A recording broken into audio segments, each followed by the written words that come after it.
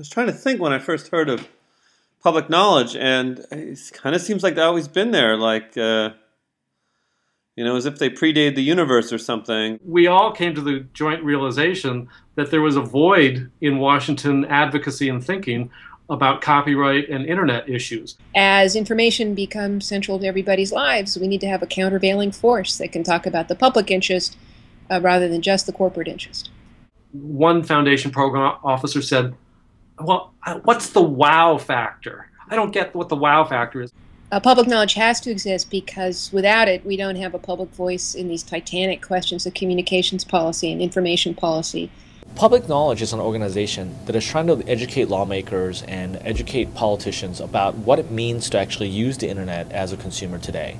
They represent the voice of people who don't have a lobbyist in Congress. But it turns out that lawmaking process is there's a science and an art to being involved in the lawmaking process, and you can scream all you want, but unless you know how to deal with Washington, you don't have an impact. It's important that public knowledge be there as a recognized entity that doesn't have a financial interest in the outcome. Their interest is the public's interest, and to have that kind of reliable word is very, very helpful.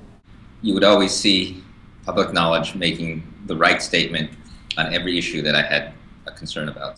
There are really good, geeky, tech-savvy communications policy and internet policy think tank lobbyist outfit on the Hill who always seem to be exactly where they're needed.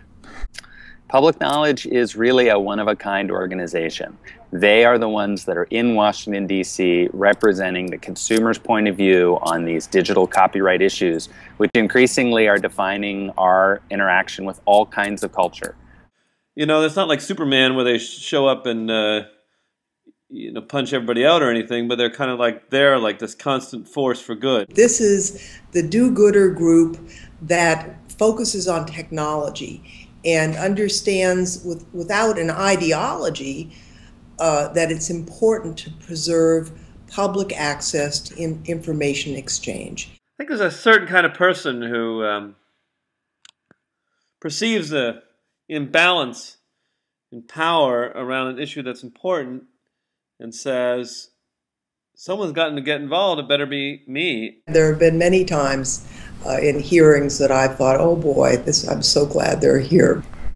We got to do something about it. And I said, I'm on the Public Knowledge Board, read the issue. And they're like, and they give you a hug.